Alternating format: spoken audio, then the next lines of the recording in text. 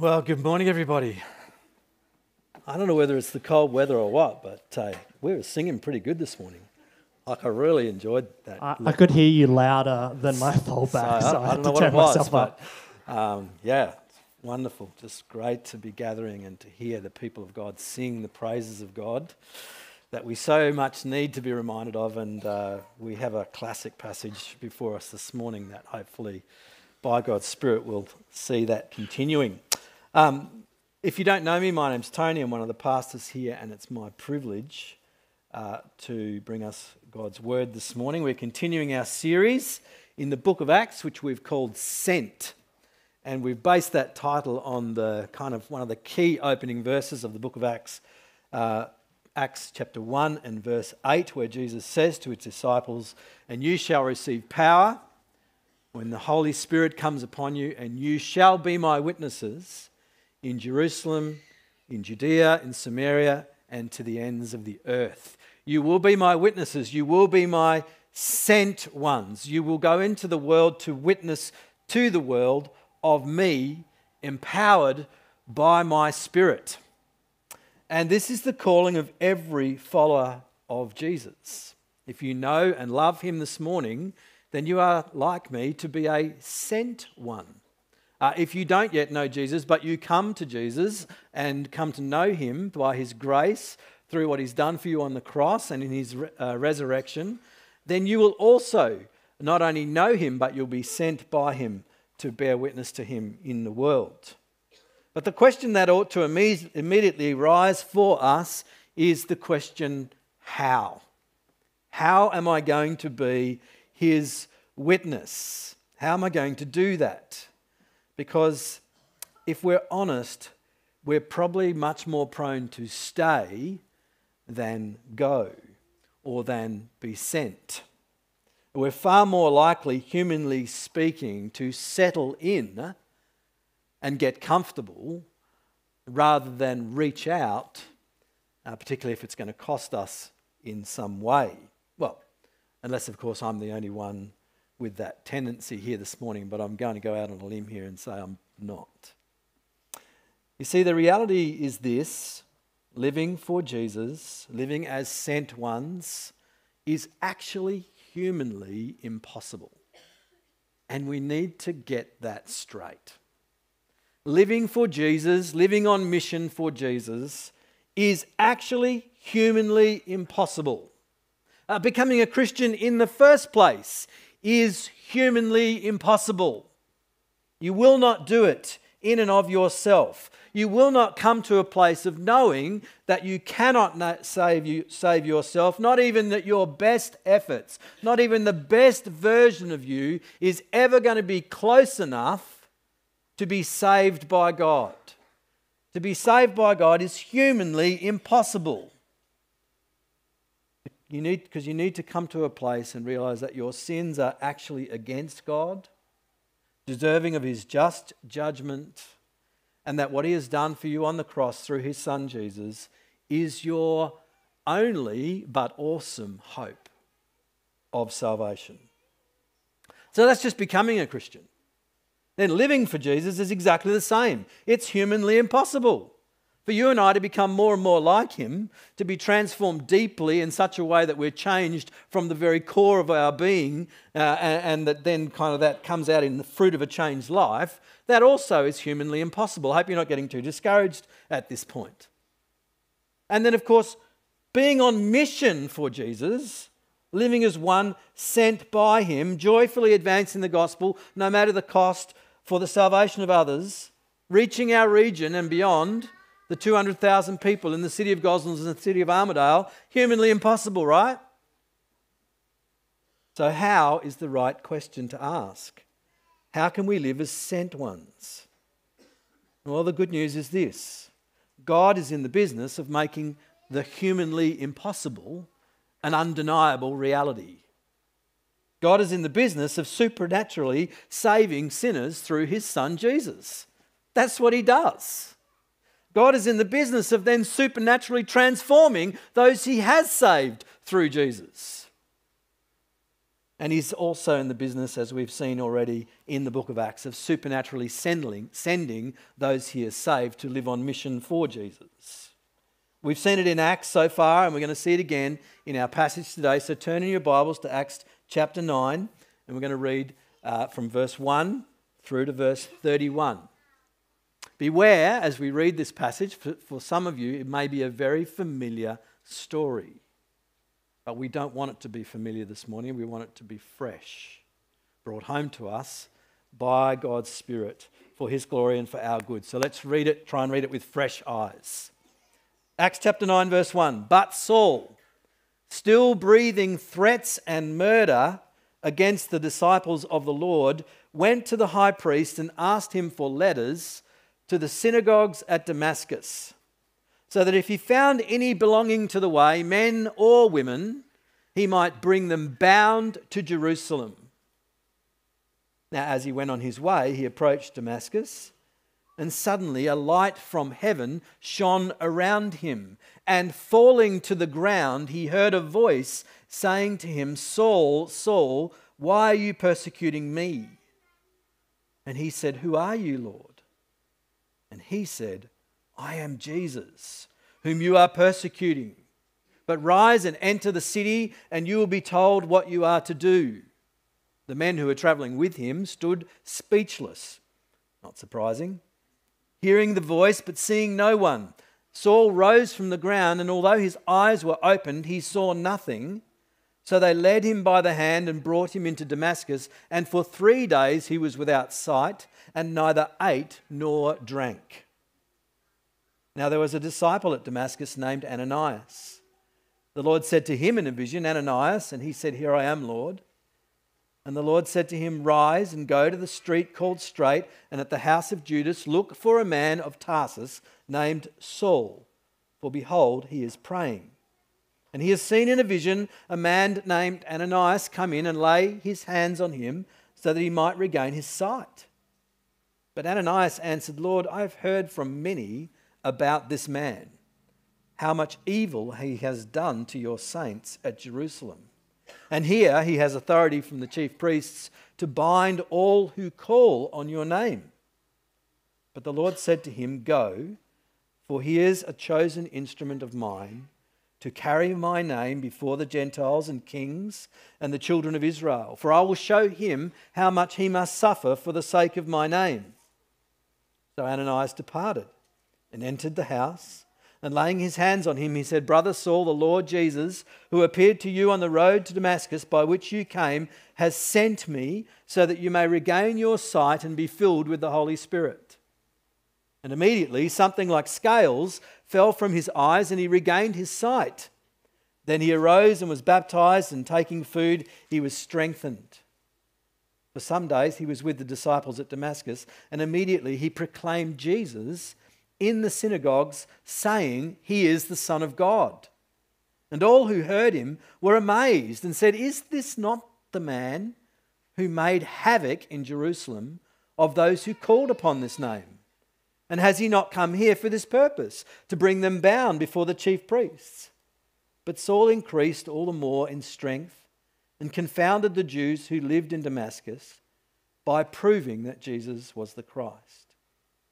When many days had passed, the Jews plotted to kill him, but their plot became known to Saul. They were watching the gates day and night in order to kill him, but his disciples took him by night and let him down through an opening in the wall, lowering him in a basket.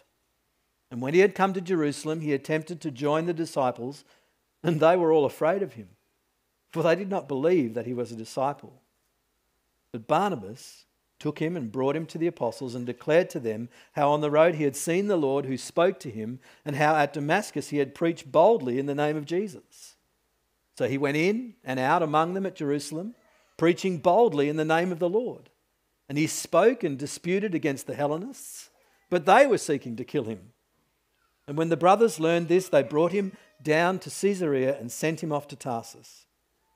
So the church throughout all Judea and Galilee and Samaria had peace and was being built up. And walking in the fear of the Lord and in the comfort of the Holy Spirit, it multiplied. Let's pray. Father, we thank you so much for the record that you have preserved for us of how you intervened in the life of Saul and rescued him and commissioned him into your work. And we pray now as we look at it for a while together and unpack it, that we would see implications for our own lives, that we would be encouraged, challenged, strengthened, that we would see you more clearly, Lord Jesus, and we would love you more dearly. We ask this in your name. Amen. Well, it's probably helpful for us as we've read that story of Saul's conversion just to think a little bit about the context and who he is. Who was Saul? He is Saul of Tarsus.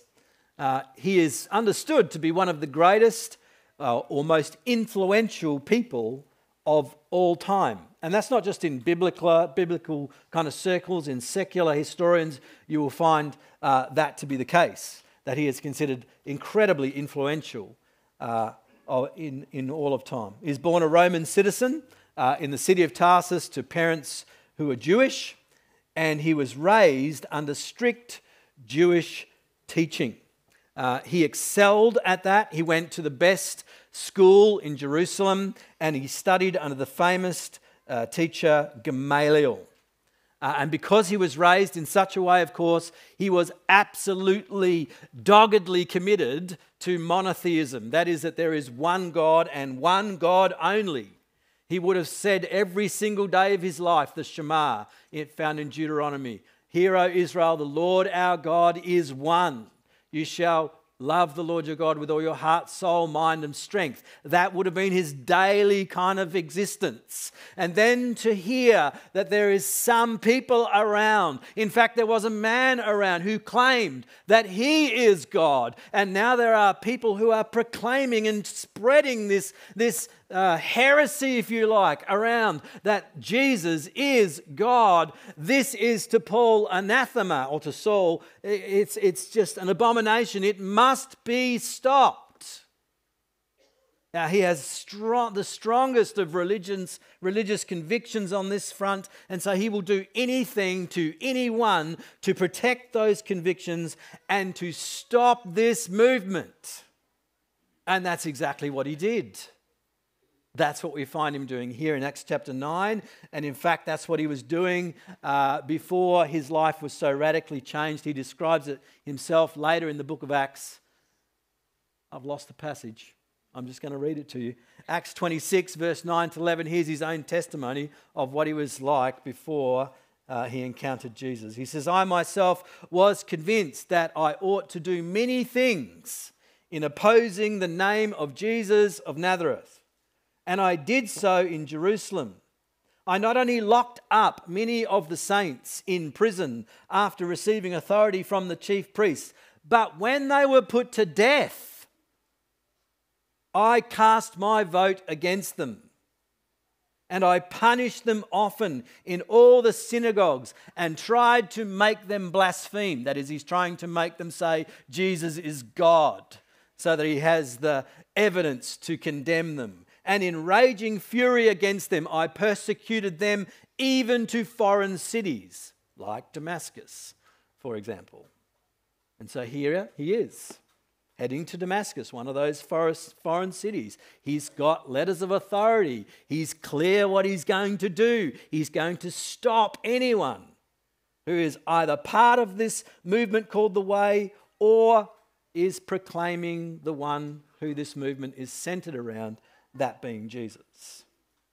Humanly speaking, it doesn't look good for the church, does it?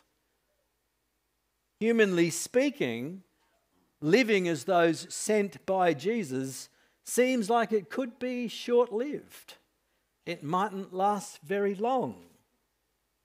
And not only that, humanly speaking, Saul himself is the last person you would expect to become a follower of Jesus. But all of that suddenly changed, didn't it? Have a look at verse 3 and following through to verse 9. "Now as he went on his way, he approached Damascus, and suddenly a light from heaven shone around him." This is consistent with what's called an epiphany, an appearing. A vision, a light from heaven shone around him, and falling to the ground, he heard a voice saying, Saul, Saul, why are you persecuting me? And he said, Who are you, Lord? He said, I am Jesus, whom you are persecuting. But rise and enter the city. You will be told what you are to do. All of a sudden, things changed. Jesus supernaturally intervened in Saul's life, making himself known to him. Think about this for a minute. The risen, glorious, reigning Lord Jesus stops him in his tracks with blinding light from heaven. It's kind of like, Moses and the burning bush. It's in the same league as that. No wonder Saul says, Who are you, Lord?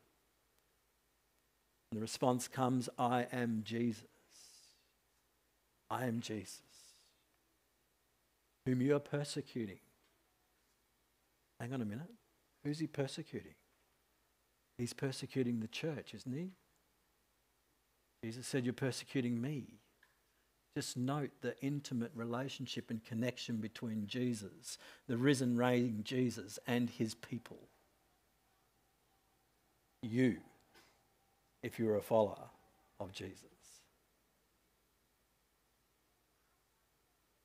All of a sudden, Saul has crystal clarity as to who he's dealing with, doesn't he? Crystal clarity. Though he is now physically blind, he has never seen so clearly until this moment. And surprisingly, Jesus doesn't destroy him, but rather instructs him to enter the city. But no longer will Saul do what he was going to do in that city with the followers of Jesus. He will now do what Jesus has planned for him to do for the glory of Jesus. Those with Paul are clearly affected by this moment, but the vision wasn't for them, so they hear a voice but they don't see it. And Paul loses his sight, and so they lead him by the hand into the city. And Saul fasts and prays for 3 days. Again, another tradition that you would do around encountering the living God. In verse 10 to 16, there's a second vision, which is easy for us to miss because we kind of see the first one and go, whoa, there's a second one. And this time it's to a man called Ananias. Jesus appears to him and says that he's to go to a particular house on a particular street and pray for Paul or Saul. Not surprisingly, he's somewhat reluctant. He's not that keen to go, given what he knows about Saul. Humanly speaking, this doesn't seem like a great idea, Jesus. But Jesus is clear. He is supernaturally intervening in Saul's life, and he hasn't finished yet. And so verse 17 to 19, Ananias goes and Saul regains his sight and is filled with the Holy Spirit. And as a result, in response to all of that, he is baptized, declaring his faith in Jesus for all to see. What happens next? Well, again, that which is humanly impossible becomes an undeniable reality. Have a look at verse 19b and following. For some days he was with the disciples at Damascus, and immediately he does what? He proclaims Jesus in the synagogues, saying he is the Son of God. How did that happen? What a turnaround. Saul's persecuting Jesus and his people on the one hand. Now he's proclaiming Jesus with his people. That which is humanly impossible has become an undeniable reality. And notice he is now the object of persecution. He has come here for this purpose. Saul increased in strength, and then when many days had passed, verse 23, the Jews plotted to kill him. Okay, so now he's in the firing line. Verse 31, we're told, kind of matter of fact, that the church grows, and as a church, as the people of God, they're walking in the fear of the Lord, that is the reverence of the Lord and the comfort or strength of the Holy Spirit, and the church is multiplying. God is in the business of turning that which is humanly impossible into an undeniable reality. And here's a very, very clear demonstration of it. But how does that help us? How does that help us to live as sent ones, as we spoke about earlier? Sent by Jesus to bear witness to Jesus. I mean, Saul's experience is unique, right? He's the apostle to the Gentiles. The whole light from heaven thing, the revealing of the glory of Jesus, Jesus directly addressing him and commissioning him into his service, pretty unique, right? Well, yes and no. Yes, in terms of the specifics and the phenomena associated with this event, but actually the key realities that happen here are the same for all of us if we would follow Jesus. If we would know God's salvation through him, if we would be transformed by him and become more like him, and if we would love him and live for him as those sent by him, these key realities are to be true for all of us. What key realities? Well, here's three.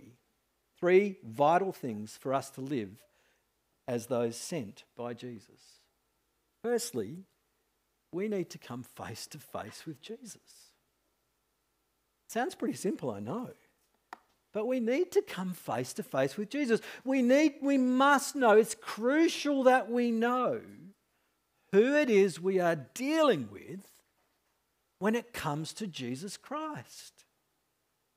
Because friends, there are lots of Jesuses out there that are not this Jesus, that are not the Jesus of the Bible at all. Lots of Jesuses that we have created that are not the one who has been revealed. Here's just a couple of them. There's the teacher Jesus. Jesus is just a good teacher. In fact, he's the best teacher that there is. But he's no more than that. And salvation, or being a Christian, is just, living by his teachings. We just need to live by the teachings of Jesus. That's not the Jesus that we see here. Yes, he is the best teacher ever, but he's so much more than that. Then there's the human Jesus. He's just a good man, a very good man, the best man that's ever lived. And Christianity is about kind of following his example and doing the best you can to be like Jesus. We just need to be like Jesus more, and then God will accept us. Then we'll be in heaven. No, that's not the Jesus of the Bible.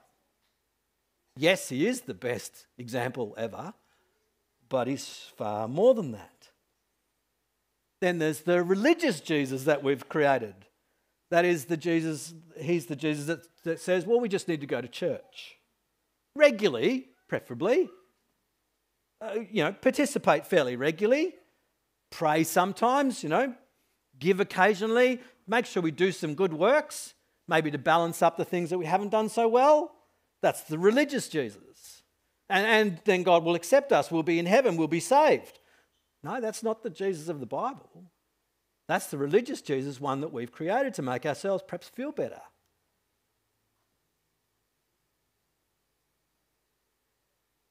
This is not the Jesus, none of those would be the Jesus that Paul was so upset about, right? That he was so desperate to stop. He wouldn't have bothered with any of them. It's definitely not the Jesus that Paul came face to face with.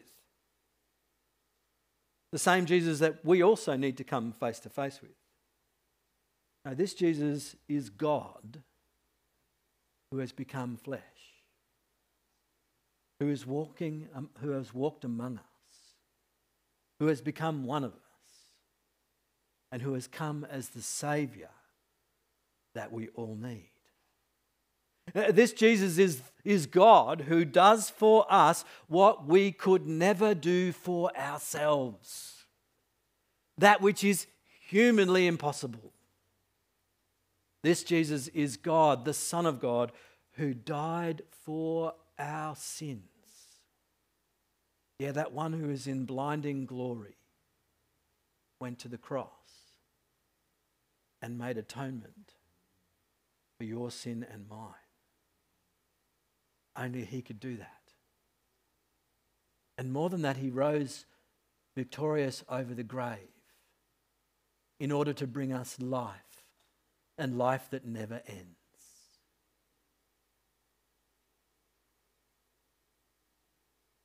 I've quoted this before, but C.S. Lewis is so helpful at this point. Young Susan is told that Aslan, the ruler of Narnia, is a great lion. Susan is surprised, since she had assumed Aslan was a man. She then tells Mr. Beaver, "I shall feel rather nervous about meeting a lion," she asks. She asks Mr. Beaver if Aslan is safe. To which Mr. Beaver replies, "Safe? Who said anything about safe? Of course he isn't safe.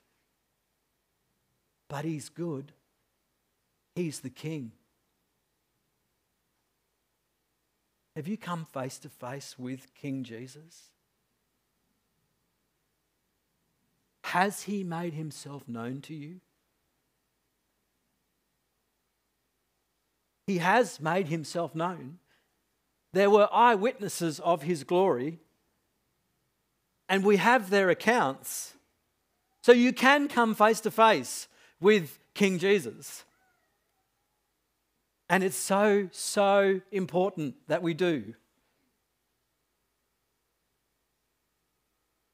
Again, though Paul was struck with temporary blindness by the sheer glory of Jesus himself, he had never seen so clearly as he did face to face with Jesus.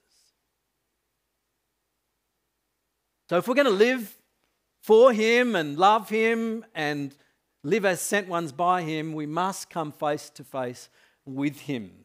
Which leads us to the second thing. Then we need to experience the stunning grace of Jesus. Because if you were Jesus, I wonder, if I asked you this question, what would you say? What might you have done to Saul? What might you have... Now don't give me the nice answer. What might you have done to him? What might you have done with the one who was attacking and murdering those you love? What would you do if someone was harming the nearest and dearest to you? What would you do if that happened this afternoon? How would you respond?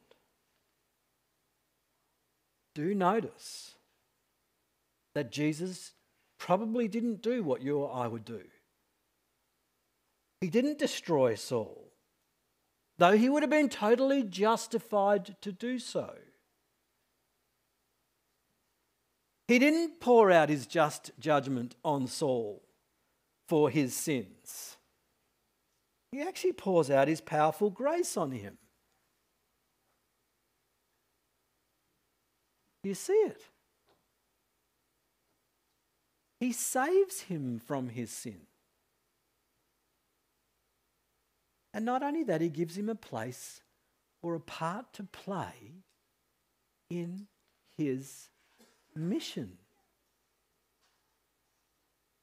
He invites him to join him in his work,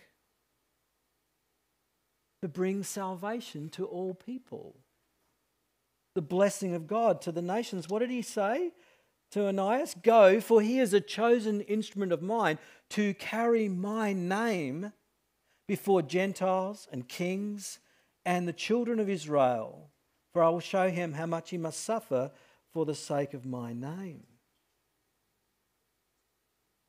That's why we call it amazing grace, isn't it? Not just grace, but amazing grace. But it's so hard for us to actually grasp this. It's so hard for us to grasp the depth of God's grace, the magnitude of it. We're so familiar with the term. It's so often on our lips, isn't it? Grace this, grace that, grace something else. But it's not often gripping our hearts. Listen to how Paul, if the verse is there, listen to how Paul describes grace himself, having experienced it. Oh, it's there, look at that. Paul says, I thank him who has given me strength. Christ Jesus our Lord, because he judged me faithful, appointing me to his service, though formerly I was a blasphemer, persecutor, and an insolent opponent. But I received mercy because I had acted ignorantly in unbelief, and the grace of our Lord overflowed for me with the faith and love that are in Christ Jesus. This saying is trustworthy and deserving of full acceptance, that Christ Jesus came into the world to save sinners, of whom I am the foremost. But I received mercy for this reason, that in me, as the foremost, Jesus might display his perfect patience as an example to those who were to believe in him for eternal life. Not surprising where he lands, right? To the King of the ages, immortal, invisible, the only God, be honour and glory forever and ever. Amen. I wonder if you experienced the grace described here, the stunning grace of God. Is grace amazing personally to you?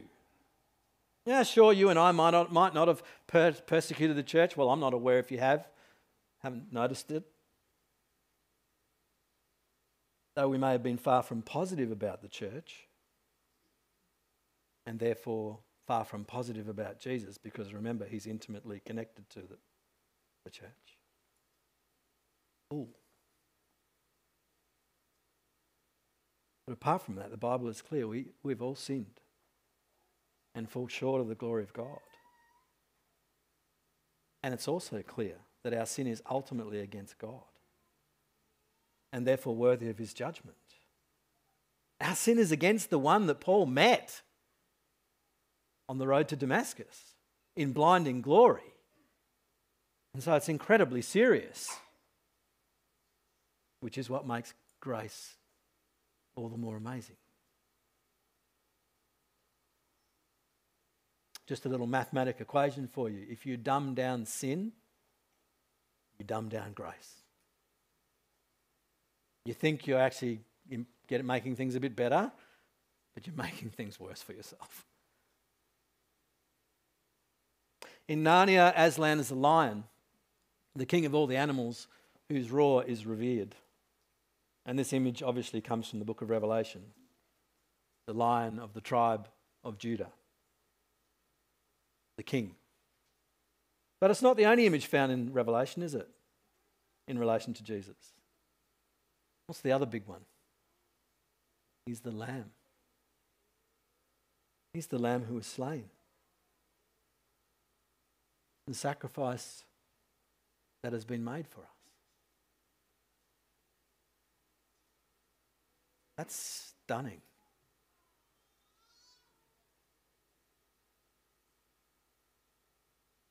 King of Kings. And the sacrifice for sinners.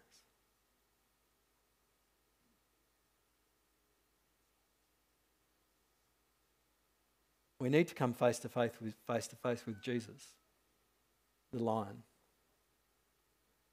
But we need also to experience the stunning grace of Jesus, the lamb. Then the humanly impossible will become a reality in our lives. What is that? We'll actually begin to live as sent ones when those two things have happened. Which is exactly what happens for Saul, isn't it? He starts to live for the name of Jesus. Everything for him becomes about the name of Jesus, which is what Jesus said he was calling him to, for he is a chosen instrument of mine to carry my name before the Gentiles. His life would now be all about the name of Jesus. What does that even mean? Well, his life is going to be all about who Jesus is, which he's now pretty clear about, as you would be. And his life is going to be all about what Jesus has done. You know, when I think of someone's name, it's not just a typed font on a page, is it? When you think of someone's name, When you think of someone's name, you think about who they are and what they're like. Saul's going to carry the name of Jesus. And earlier in the book of Acts, we've heard that there is no other name given among humanity under heaven by which we must be saved. Oh, it's that name. This is not just a friend of mine who I think of and think about who they are. This is the name that is above every name, the name that at which every knee is going to bow and every tongue is going to confess that Jesus is Lord. It's that name, and Saul's going to carry that name wherever he goes. And Jesus is pretty upfront, as he is with us. It's not always going to be a walk in the park to carry the name of Jesus before others. I will show him how much he must suffer for the sake of my name. Not everyone's going to welcome the good news of Jesus that he's going to bring with him. In fact, in some cases, it's going to cost him. We've already seen people trying to kill him. Fairly intense. But many will welcome the good news of Jesus that he brings to them. Many, through him, will come face to face with Jesus. And many will experience the stunning grace of Jesus through him. And many, like Paul, will end up living for Jesus. And this is where we get back to him being one of the most influential people of all time. Because many people have heard the name of Jesus because of him, because of God's grace in him, all the way right down to today. And we're still proclaiming the name of Jesus. And if you've put your hope in him, then you have experienced salvation through him. And you're called to live for him. So if you have come to face faith with Jesus, if you've experienced the stunning grace of Jesus, you will actually want to live for the name of Jesus. It's going to be imperfectly. This is not about perfection here. This is about direction, the trajectory of your life. You're going to mess it up. You're going to live for yourself. Often they're going to need to come and experience his grace fresh and have him set you going again, living for him. But that will be the trajectory. Speaking of trajectories, we've just made some bookings for a trip we're making to Ningaloo Station in October this year. A little excited if you can't tell. And some of that time is off-grid. And so there are some important things that we will need to carry with us. In fact, there's a list on the website, thankfully, because I probably would forget a number of things that I need to take, but it's all there. Just tick them off. Water, it's a pretty big one. Food, it's another one. Gas, so on. But there is something we are to carry with us, all of us, as followers of Jesus, wherever we go. See what it is? It's not just Saul who gets to carry the name of Jesus. It's all his people for all time. That's what it means to be sent.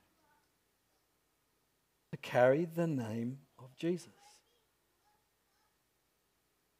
We get to do that. That's meant to be received as a privilege. Sometimes we see it as a burden. But it's meant to be a privilege. Wherever you go, whatever you do. I wonder, do you need to come face to face with Jesus today? I know I do. Maybe for the first time today. How wonderful would that be? You've seen him in the scriptures. He's made himself known to you today. He's shown you what he's like. Will you come face to face with him? Even if it's a little exposing of your own heart and your shortcomings and sins.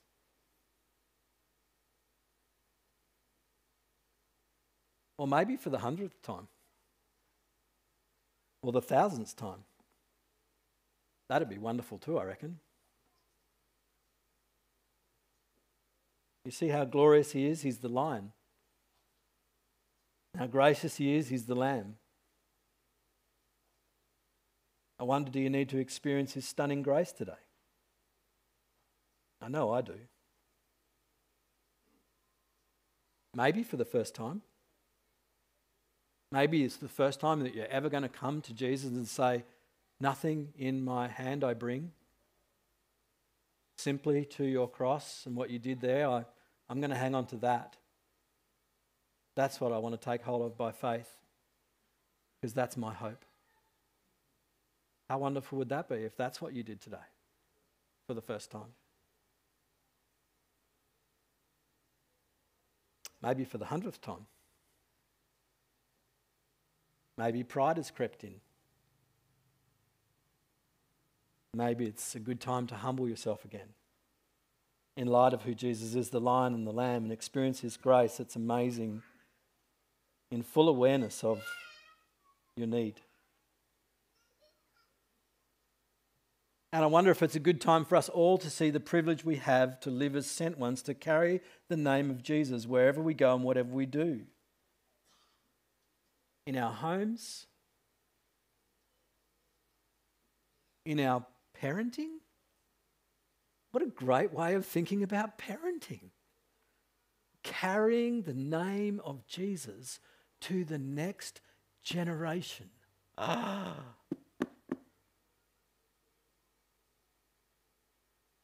In our relationships, in our workplaces, in our region. I heard recently someone said, when you move to an area, and obviously if you've been here for a while, you can just start doing this now.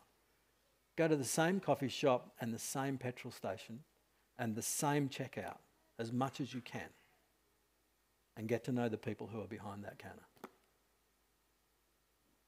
Because as you do that, you can carry the name of Jesus.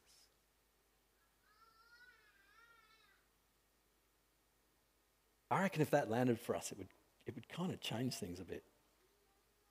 Not that we don't do that already, but I reckon it'd spur us on to do it more. Why don't we pray together?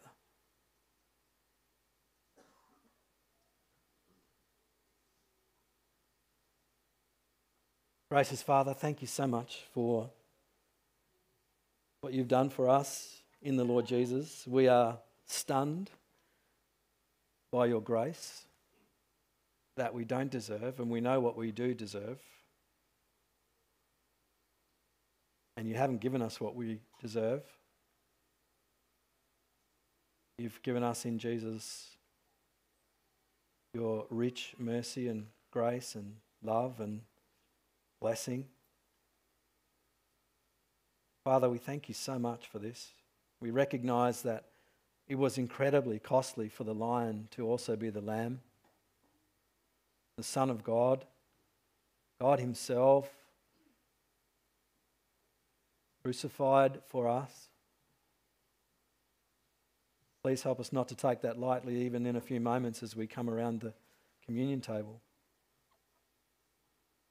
Lord, I want to pray especially if we're here today and we haven't yet come to the real Jesus, the Jesus made known in the Scriptures, the one we've seen today. And we haven't put our faith and trust in him alone, not bringing anything to offer. Father, would you help us do that today if that's where we're at? That we might know you, and love you and enjoy you, be adopted as your children, and live a life as you intend in response. As we sing now, Lord, we ask that the words would be not just on our lips, but from our hearts. In Jesus' name we pray. Amen.